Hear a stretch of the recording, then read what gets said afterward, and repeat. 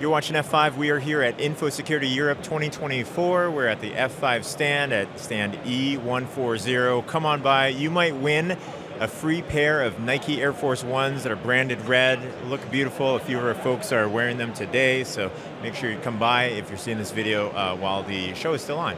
Otherwise, today I am joined by Bart Salatz. Bart, can I get you to introduce yourself?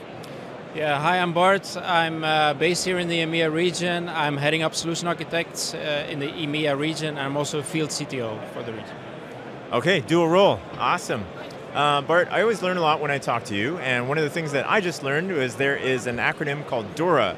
So I thought, hey, what better video can we do but actually defining what this is, because I don't know what it is, so there might be other people that are not from the region that know what it is, and they might end up dealing with it one day. So that's my thought here. So maybe we could talk about that a little bit here.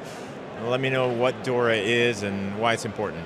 Okay, so DORA stands for Digital Operational Resiliency Act.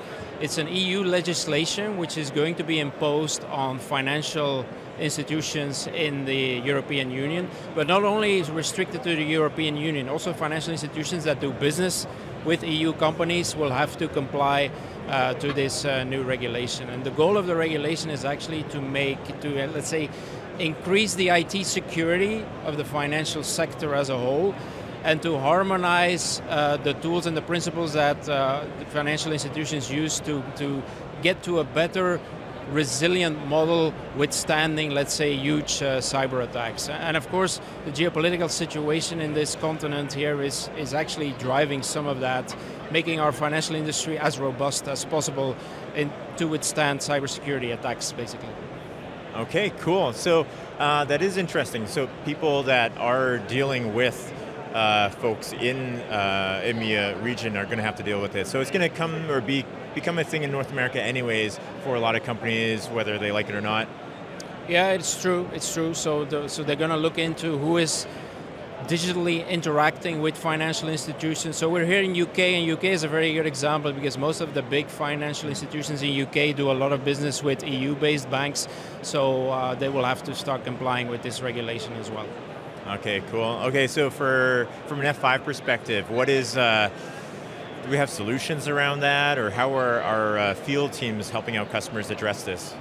Yeah, so DORA is a very broad framework, right? It includes things like organizations need to adopt a cyber risk management infrastructure.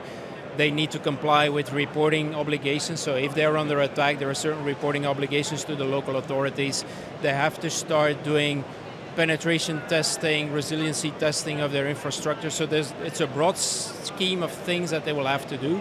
Obviously, F5 is only active in the business of, let's say, securing applications and APIs, but definitely APIs, applications and APIs specifically have become a major threat vector for hackers getting into organizations. And APIs are the lifeblood of financial institutions with the open banking APIs that we have out there. So what we can help our customers with is really protect that piece of the infrastructure, be part of that cyber risk management framework, and delivering solutions that can help them protect their applications and their APIs, regardless of whether they are deployed in their private data centers, in their public cloud environments, in their edge compute environments. We provide them with the capability to do it in all these places simultaneously, while still having centralized operations and control. And that is very important because, as I stated earlier, there are reporting obligations when you're under attack. So having that centralized visibility of your entire application and API portfolio in one single place is going to be very important to let's say, obey with the reporting obligations that DORA sets forward. Yeah, I would imagine some of those reporting obligations might be like time-based, like something's happened, so you must gather all the information, which if you have information in lots of different places, gathering all that information is going to be difficult. Correct.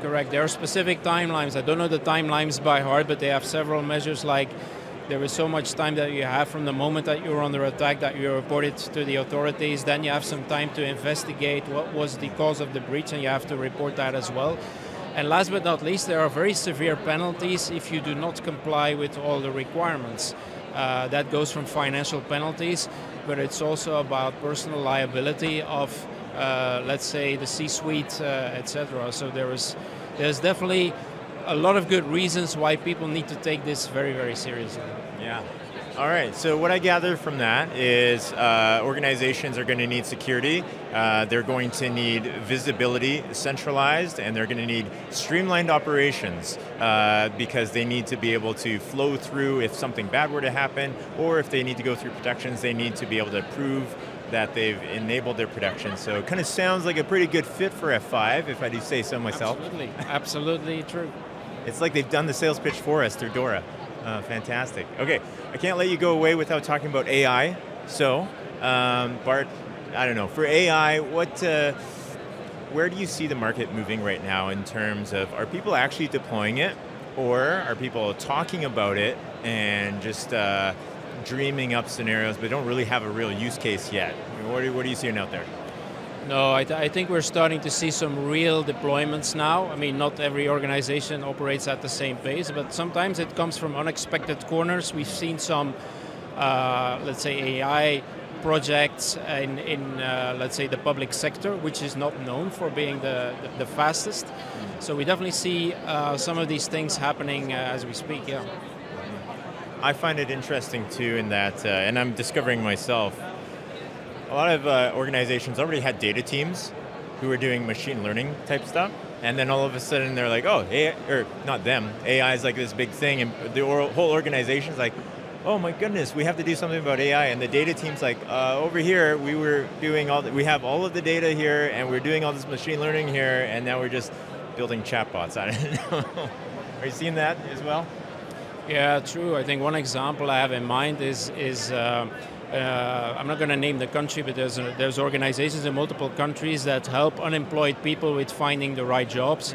Obviously, they have large databases of information about people, about their resumes, etc. So they're now putting all this data into a large language model, and that helps them tremendously mapping the candidate to the right jobs, and the first results have been very promising there.